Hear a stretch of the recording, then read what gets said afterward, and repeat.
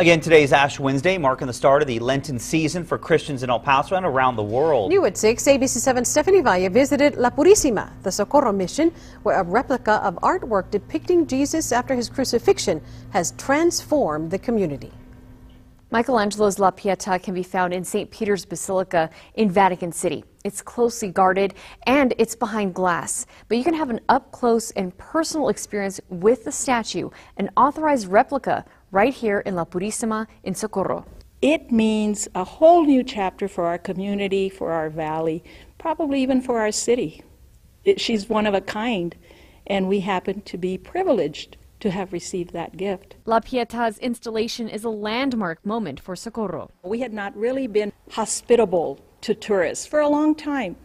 Our hours were very short. More often than not, the mission was closed. Church volunteer Magda Maurera said the addition of the Renaissance masterpiece next to the altar came as the church was transforming its mindset. Little did we know how the hand of God works here. We are now seeing hundreds of people on any given day. That's what I was hoping it would do. That's my goal.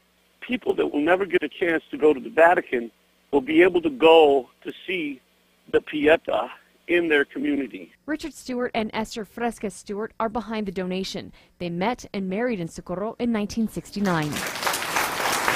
They were back in town for last month's unveiling. In tribute to my parents and in tribute to the area of Socorro, the people of Socorro, and the community of Socorro. I truly believe that these are pieces of love and energy, and if we can place one there in that church, it's a miracle for that church. That's what I believe.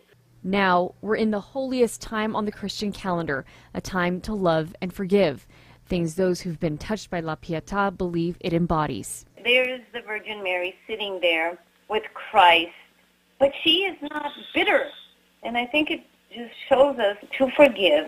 It's a challenge to our faith. So it's a very, very powerful symbol. And I think gazing upon her takes you many, many places. It takes you on a spiritual journey without leaving the borderland. Stephanie Valle, ABC7. It's beautiful. Richard and Esther Stewart funded 11 replicas directly, but say their money will help create more than 100 more. Only 112 will be made. One is in California. Richard told ABC7 he's working on installing one in a church in his hometown of Rome, New York, and in the Pope's summer home. Those are expected to be on display by the end of April. If you have